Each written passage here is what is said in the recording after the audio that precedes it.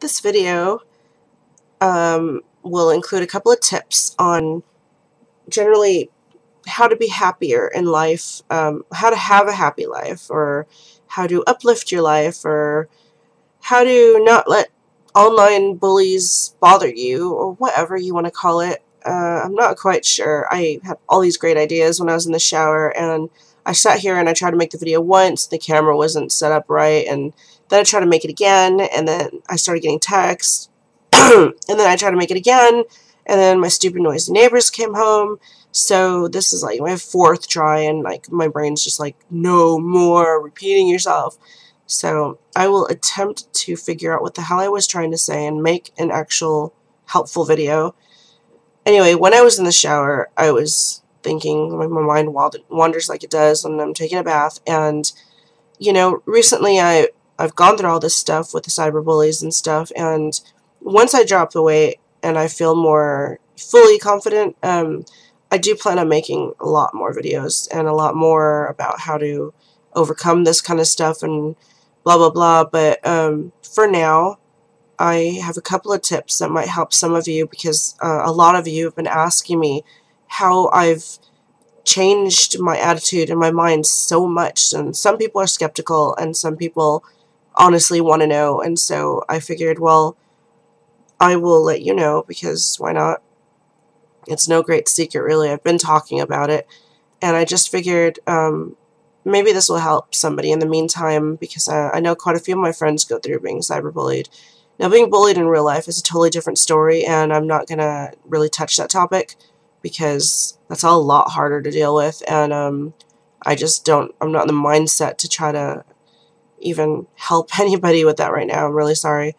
Maybe in the future I can, but online bullying is a whole other ballpark, and in theory it should be really easy to deal with and not like bother you, because these people are online and they can't hurt you, they don't know you, all they do is talk about you and use whatever information you've put up online yourself against you. But in saying that, it's not really that easy, and people on the outside can look in and say, you know what, it's just people online, what are you so worried about, just turn off the computer. But it's not that easy to turn off the computer, and you do go through varying moods, and like I've been really depressed and really angry and suicidal, and when I make my full real video about this later on in a couple months time or whatnot, I'm gonna actually probably put some clips from how I was at my lowest, crying and whining about killing myself and stuff, and just wanting out of this whole feeling of being hated blindly by so many people, to how I am now, which is a much happier and healthier mindset. Just for comparison, you know. But basically, you gotta realize that these people are online. It is true. As hard as it is to, you know, realize and remember that when you're online and they're online, and your whole life might be online, and your friends and your family are online, they are just people online. They can't affect you in real life. And this isn't every case. There are going to be scenarios where the people online do know you in real life, and they can do shit to you in real life, but again, that crosses over into the real life bullying, which is not what I'm touching here. So everything I'm talking about is restricted to people online who don't actually know you and did what they did to me, which is stole my information and my pictures, and, you know, blasted me, talked about me, and I mean, whatever else they do, you know, nasty shit. It's like, humans are just nasty creatures all around. We all judge each other. We all hate a lot of stuff. We all have very low tolerance for things that are different or that we don't understand. And the key here is how you act, you know, with your feelings. If you don't like something, you don't have to go to that person and say, look, you look weird, you're a freak, you look different, I don't like you. Why do you need to spread the negativity? You don't have to. If you have an opinion, keep it to yourself, or keep it at least in the small circle of friends and loved ones. There's no need to go to the person that you don't like and to make them feel like complete shit. Why? What does their life have to do with yours? Do you see them all the time? Do you touch them, talk to them? Are they directly acting against you? No, they're not. You know, I very rarely talk out about any specific person, and if I do, 9 times out of 10 it's because they've done something to me first. They've personally attacked me or done something to me. Otherwise, I don't go there, you know. I talk about things that lots of people do in general that I don't like, but it's not the same to generalize something and complain about it as it is to pick on one particular person and to make them feel like complete shit about themselves. So I just want to get that out of the way. I'm far from perfect, and everybody out there is far from perfect. There's not a perfect being on this planet. As nice as you think you are, you will have some flaws. Everybody has flaws. The people with the biggest flaws are the ones that point out the big flaws in others. So think about that, and that should make you feel at least a little bit better. These people that sit there online, usually they hide behind a screen name. They hide behind pictures that aren't them. They're not going to give out their real name, their real identity, their real pictures, because they don't want it back on them. That's them being a coward. And I don't have any respect for people that don't come out as themselves to talk shit. You need to protect yourself as well. Lock down or hide anything you don't want anybody to see. This is kind of self-explanatory. If you're on sites like Ask FM, I see a lot of people bitching about bullying there and people killing themselves. You know, they do have an option to not allow anonymous questions. That's all you have to do on YouTube or whatever. Monitor your own comments. Delete or mark as spam or block anybody that talks shit. Just get rid of it instantly. Don't allow it, because then every time you go to your page and you see it, it's just going to make you feel worse about yourself. Get rid of it. There's nothing saying that you're not allowed to monitor and screen your own shit, you know? And, yeah, Ask FM, just get rid of the anonymous feature. When I had that enabled, I got lots of questions, and they were all picking apart my relationship. And I got rid of it, and now I really don't get any questions because nobody wants to come out as themselves to talk shit. And even if they did come out as themselves, really, all they're doing is stating their opinion, and their negative opinion doesn't mean that's how you are or who you are. It just means that they're a loser with no life that wants to bring you down because they're feeling really bad about themselves. I've seen on lolcow them talking about so many other people. People that are skinny, people that are fat, people that are pretty, people that are ugly, wanting to send nude pictures from some girl to her family. I mean, they just want to ruin people's lives. These people online that are mean and nasty like that, their only goal is to ruin other people's lives, and you can't let them win. The best thing that you can do is get your life together. Think about maybe if there happens to be any truth in what they're saying. You know, there's nothing wrong with learning from the shit that people say, like constructive criticism. I mean, they talk shit about the way you look, like about your makeup, for instance, or your hairstyle, or your weight. Yeah, okay, sometimes some of us have problems with our weight, PCOS, or age, diabetes, insulin, you know, shit like that. It all adds up. What one person likes, another person won't. So style, you know, things like your nose, your lips, your eyes, your jeans, that shit, completely ignore. You can't change that. I mean, you can get plastic surgery, but why should you? Your hair color, I mean, things like that. But if you have character flaws, like you really up yourself, you're totally conceited, you hurt other people, you say things you shouldn't about your family members, things like that. If there's a character flaw that you have that you might not be aware of, you can use their insults as constructive criticism. Take a step back and look at your life and see, is there any truth to what they're saying? If there is, you can choose to fix it. If you fix it and work on it, you'll only be improving yourself as a person. So you can thank all the people that nitpick at you for making you ultimately into a better person, which is still miles above what they are, because they will never change. They will always be trolls because they think their mission in life is to bring other people down and to point out everybody else's flaws. You will never see them taking a step back and saying, huh, I'm online and I'm telling this person she should die because I hate her makeup. Maybe that's a little harsh. No, they will just look for ways to justify it and to hurt more people. You can't let them win. And the way to not let them win is to not let them bring you down. The more they bring you down, the more they're going to try to bring you down. And if you end up hurting yourself, hurting others, or killing yourself over them, they're not going to care. All they're going to do is talk shit about you when you're dead. And the only ones that you're going to be hurting are your loved ones, your friends, people that actually do care about you. You're going to be missing out on what could be a great life just because some people online have nothing better to do than to hurt somebody else because they have nothing in their lives. The best way to get revenge on them is to live your life the best that you can and be the happiest that you can. Think about what's lacking in your life, maybe, what might make you happy. What's lacking in my life was a baby. But then, you know, I mean, I'm going to be 40 in 2 years, in 2 years, and I know my time's about done. I can't focus on wanting a baby forever. So, you know, I got my doll as therapy, and I was shamed away from using her. I still have her out. Like, she's, like, right there in the living room. Because that's a fucking $500 doll. There's no way I'm going to lock her up in a back bedroom.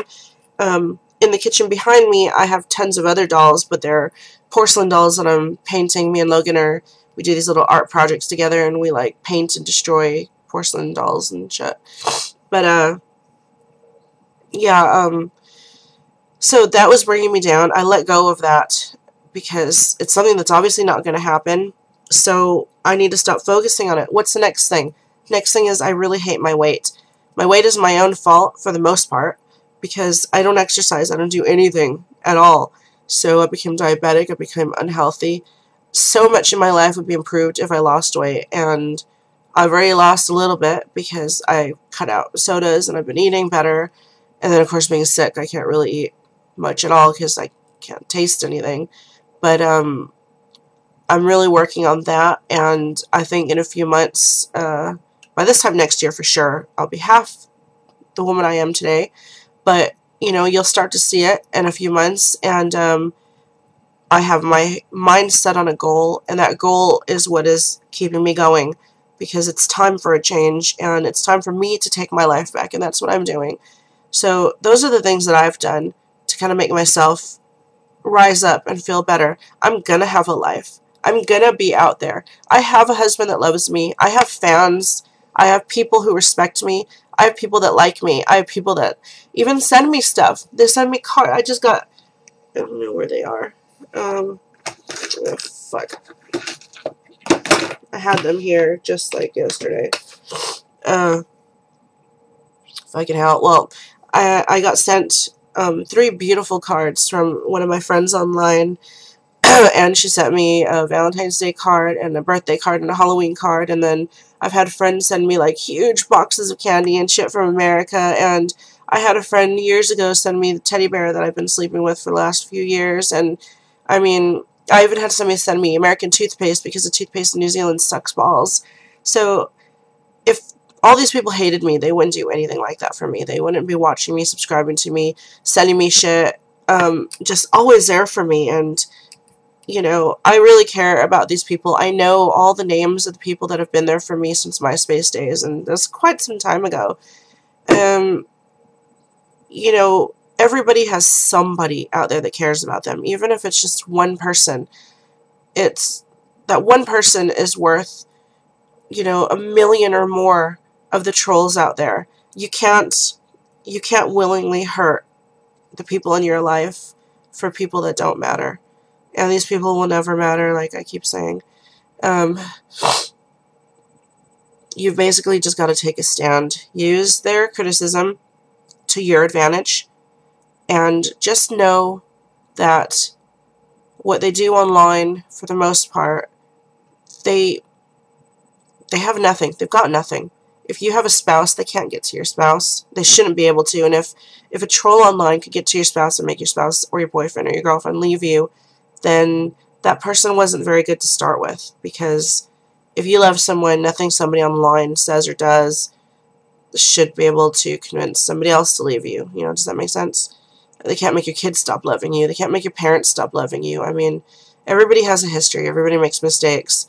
And you shouldn't be condemned to a lifetime of having to pay for those mistakes. If you've had ugly pictures online, or you've dated the wrong people, or if you've taken nudes, you know, even if you've been in porn or anything like that, if you have realized the mistakes that you've made and you've put it behind you and you've tried to move on, who are they to stop you? And who are they to make you feel like shit every day of your life because of it? It's not on them. Block everybody who talks shit. Everybody. Don't give them a second chance. Block, block, block. Monitor all of your comments.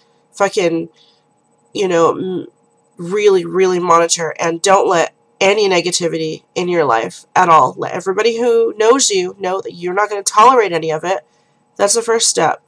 If you have to take a step back and get away from the internet for a while, just do it. Completely take a step back. And if all else fails, or you come back but you're still not really sure, if you know who's talking about you or where they're talking about you, just kind of go online and be like, look, this is what I think about you guys. You guys are fucking stupid. You have the same insults, because pay attention, and they will have the same insults. They'll use the same handful over and over, and they won't be able to think of anything else. They'll call you fat. They'll make fun of something in your family, marriage, relationship, the way you look, your nose, your features, your eyes, your weight. I mean, I already said fat, but, you know, they'll make fun. Even if you're skinny, they'll still say you're fat.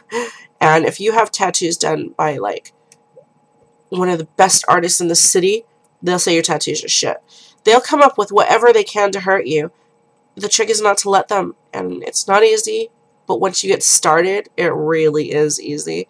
Once you take that step, it's easy to break free from it, and you just continue on and just live your life, and live your life every day, and wake up and think, you know, this is a new day, and nothing's going to get me down, because nobody can hurt me. Nobody can take this away from me. I have a right to my life, and I have a right to live my life the way I want to. And live it, feel it, and it should be fine. My defining moment was when I went on to LolCow and I said, I know you guys are watching my videos. Ha ha ha, I put them on paid to keep you away. You guys are fucking stupid for not figuring it out. You're not bothering me anymore. I know you can't do a single thing to hurt me. My son and I have made up, and my husband loves me to death, and he'll never leave me. And as long as I have him, my life is complete. I don't need you guys, and I'm not going to let you hurt me anymore, something along those lines. And they instantly shot back with the fat thing and the pedophile thing. And they're, oh, yeah, right. And it took them like 15 minutes to half an hour to fucking even respond to me. And I just saw that it was the same old track they had been on. I mean, what did I really expect? It wasn't going to be anything different. And the reason I keep talking about it so much, because I know some people are probably like, if it doesn't bother you, then why do you keep talking about it? I keep talking about it because I had been so depressed. I never thought that I would get over it. I didn't think I would come back like this. I thought that, you know, I would disappear for a while, like quite a while, and when I came back, I would come back in hiding and still be in hiding and hide away probably the rest of my life. I didn't expect to come back and be completely fine with everything, so I'm kind of taken aback, like, huh, this is so much better than what I thought I was going to be when I came back.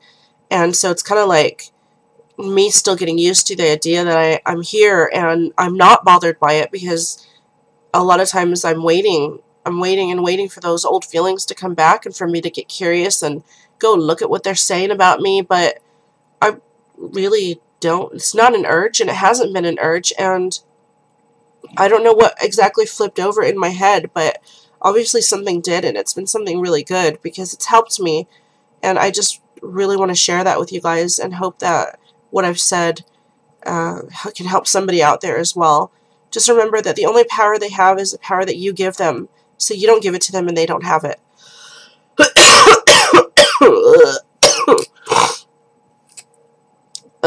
So, yeah, just hang in there and stay strong, and remember that you are special in your own way.